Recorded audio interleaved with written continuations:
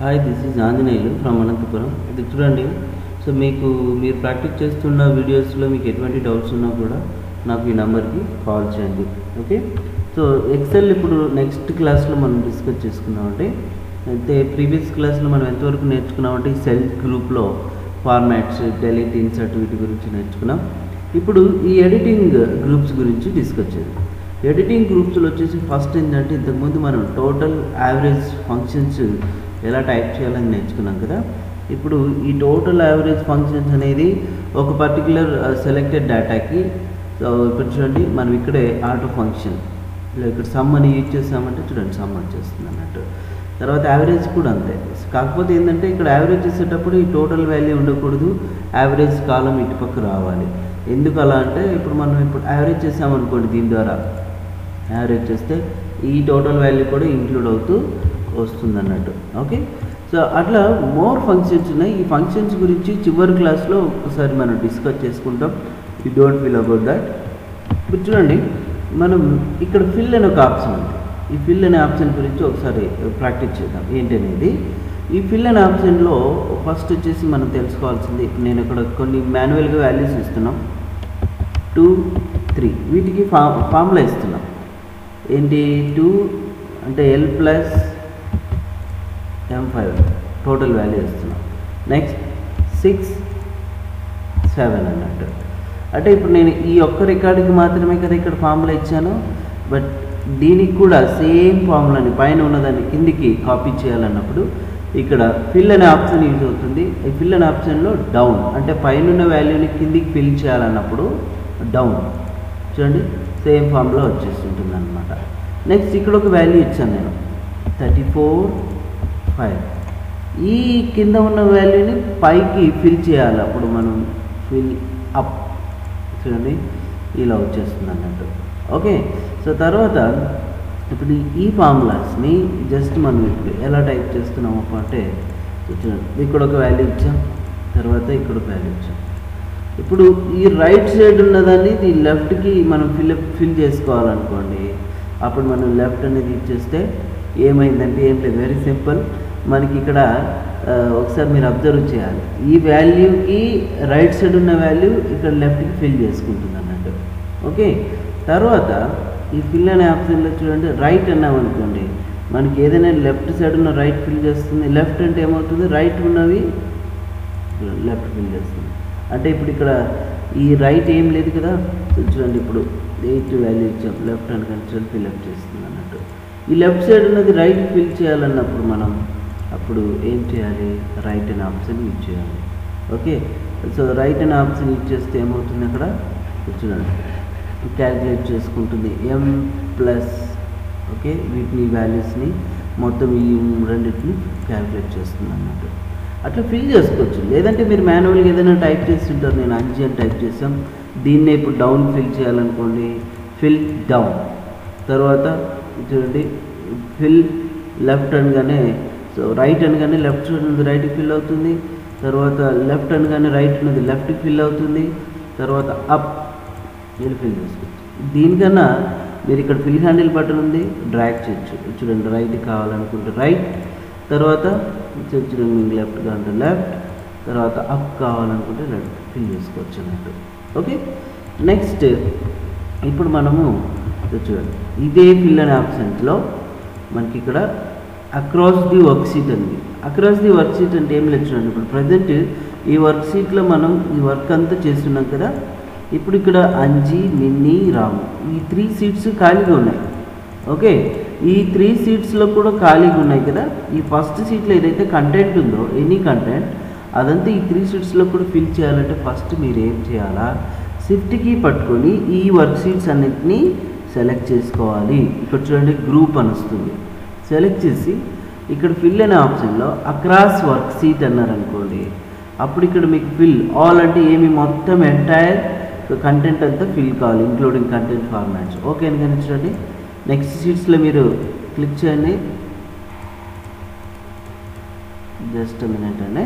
First మనం ఈ కంటెంట్ని సెలెక్ట్ చేద్దాం. సరే సెలెక్ట్ చేసి చూడండి ఇక్కడ ఉన్న షిఫ్ట్కి పట్టుకొని వీటిని మనం just across the work sheet all అన్నాం అనుకోండి, ఆ సెలెక్టెడ్ డేటా రేంజ్ అంతా చూడండి ఇక్కడికి వచ్చేస్తుంది అన్నట్టు మొత్తం ఈ సెలెక్టెడ్ ఏరియా అంతా కూడా. ఓకే, సో ఇది ఇంకొకసారి మీకు ఎక్స్ప్లెయిన్ చేస్తాను ఏంటనేది. ఇప్పుడు అన్ని షీట్స్లోనూ కంటెంట్ అంతా డిలీట్ చేస్తున్నాం, జాగ్రత్తగా అబ్జర్వ్ చేయండి. ఇప్పుడు నేను ఈ సెలెక్టెడ్ ఇక్కడున్న ఈ వర్క్షీట్లో ఏ పార్ట్ అయితే మీరు సెలెక్ట్ చేసుకుంటారో ఆ పార్ట్ అంతటినీ రిమైనింగ్ వర్క్షీట్స్లో కూడా సేమ్ రావాలన్నప్పుడు షిఫ్ట్కి పట్టుకొని ఈ వర్క్షీట్స్ అన్నింటినీ గ్రూప్ చేయండి. గ్రూప్ చేసి ఇక్కడ ఫిల్లో అక్రాస్ ది వర్క్షీట్ అనండి. చూడండి ఆల్ అంటే ఇక్కడ కంటెంట్ అంటే ఓన్లీ టెక్స్ట్ మాత్రమే వస్తుంది అన్నట్టు, ఫార్మాట్స్ అంటే ఓన్లీ కలర్స్ మాత్రమే. అట్లా మనం చూడండి ఇక్కడ సెట్ చేసుకోవచ్చు. ఈ వర్క్షీట్స్లో కూడా సేమ్ యాజ్ ఇట్ ఈస్గా ఉంటుంది అక్రాస్ ది వర్క్షీట్ ద్వారా. ఓకే, నెక్స్ట్ సిరీస్ జస్టిఫై అనేది ఇదేంటనే చూద్దాం.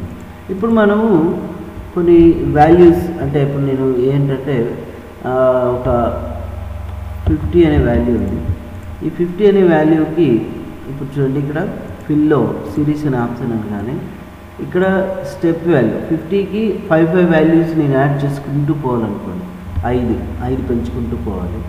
అప్పుడు నేను స్టార్టింగ్ వాల్యూ ఎంత ఉండాలి, 5 ఉండాలి. ఎండింగ్ వాల్యూ ఎంతవరకు కావాలి మనకు, 500 వరకు అనుకోండి. అంటే 50 అయిపోగానే 55 ఇలా. ఇక్కడ రో వైజ్ సిరీస్ రో వైజ్ అనేసి ఓకే అని కొంచెం 55, 60, 65, 70 అలా వచ్చేస్తుంది అన్నట్టు. నెక్స్ట్ ఇప్పుడు 30 ఉంది, 30. ఈ 30 వాల్యూకి నేను ఇక్కడ ఏం చేయాలనుకున్నానంటే కాలం వైజ్.